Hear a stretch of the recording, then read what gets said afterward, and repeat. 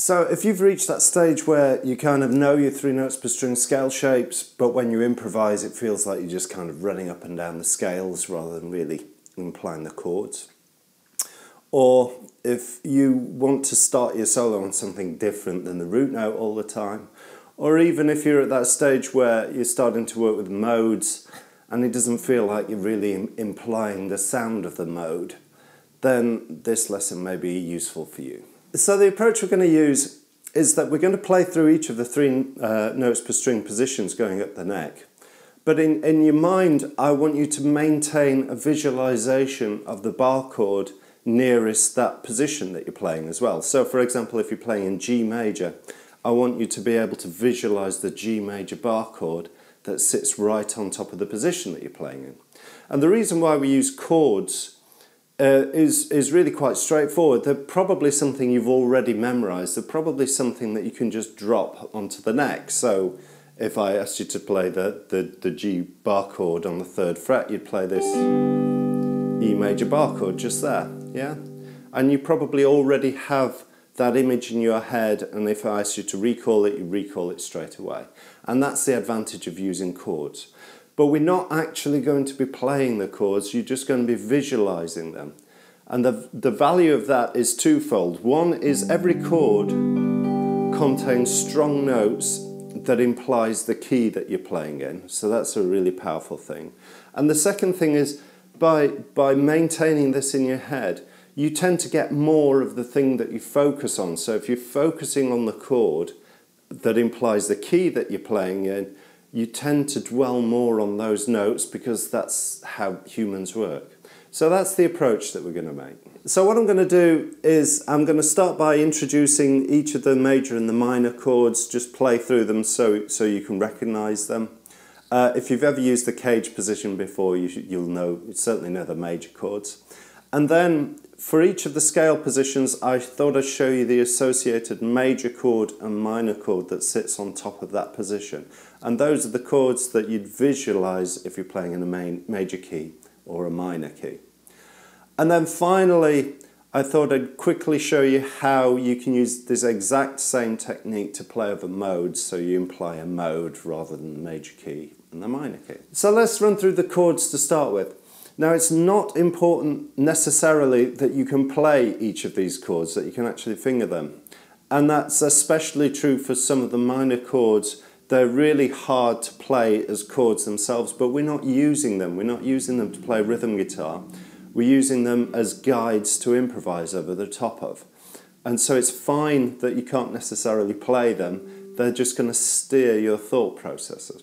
So let's go through them. So the chords that I'm going to refer to throughout this video are the same bar chords that you refer to in the cage system. So they're sort of a C bar chord, an A bar chord, a G bar chord, an E bar chord, and a D bar chord. And then I also use the minor equivalent, so C minor. Now this is a horrible chord to play. I never play this when I'm playing chords, but like I say, all we're going to do is refer to where the individual notes are. So that's C minor, A minor, E minor, G minor again, another horrible chord, and then D minor. Okay, now let's work our way up the G major scale. I'll go through every position of the G major, working my way up the neck, and I'll show you where the nearest major chord is, so to imply a G major tonality, and then where the nearest natural minor is, so in each position that would be E minor. So let's do that. Starting in the first position then. So I'm going to work my way up the G major scale. So there's my first scale position. And the root chord is just there. So that's the major chord. The minor chord is that C minor shape just there.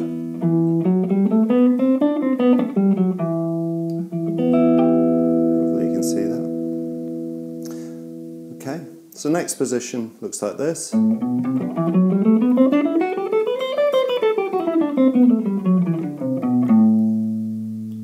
And the major chord is the D bar chord, so it's just there.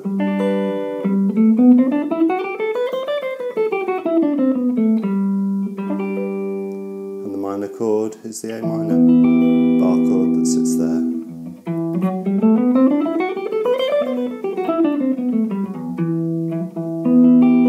Hopefully you can see that. Okay, so the third position's just here.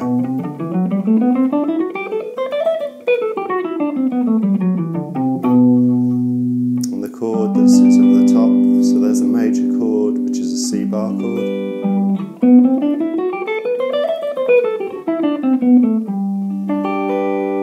and the minor chord, same as last time, sits there.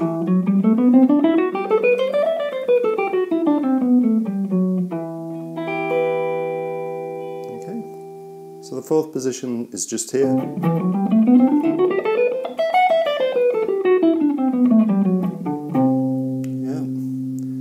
The major chord is based on the A major chord, just there, A major bar chord. And the minor is that horrible G minor chord.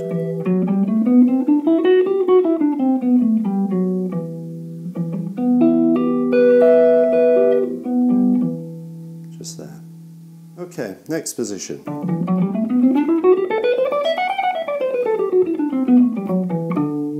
And again we're using that same A bar chord for the major chord.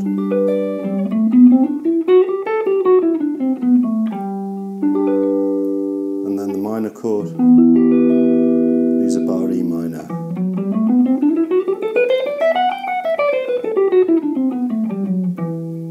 Yeah.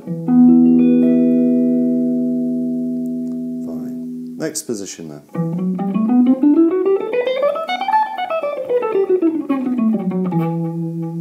The major chord is the bar G chord up on the 12th fret.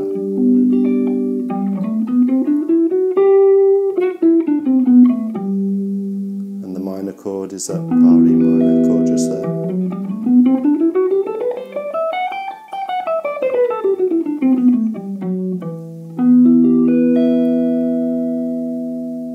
So final position then.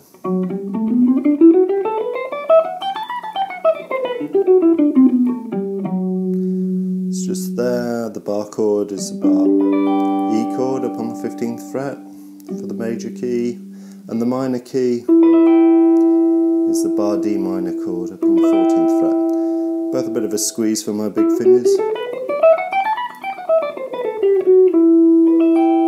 But there you have it. Okay, so we've just been focusing on the major and the minor chord associated with each of the positions going up the neck. But there are actually 5 more chords that you can find in each of these positions, and these 5 chords relate to the other modes of the major scale as well. So let me see if I can demonstrate how you'd use those. Okay, so let's see if I can demonstrate how emphasizing the chord changes the modal sound of the scale that I'm playing. So the scale that I'm going to play is this one. So it's a D major scale up on the 10th fret.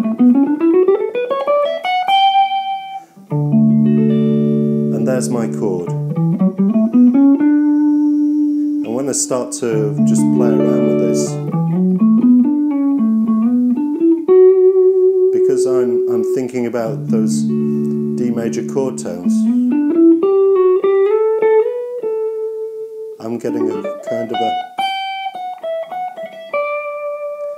D major kind of a sound coming out. Hopefully you can hear that. But if we move to the next chord up, which is E minor, but I'm still going to play that same scale position, but the chord I'm thinking about now is this E minor chord.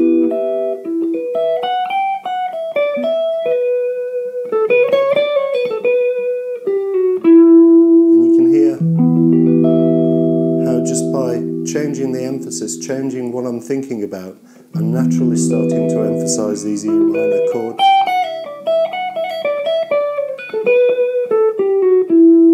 And that brings out the kind of the Dorian sound.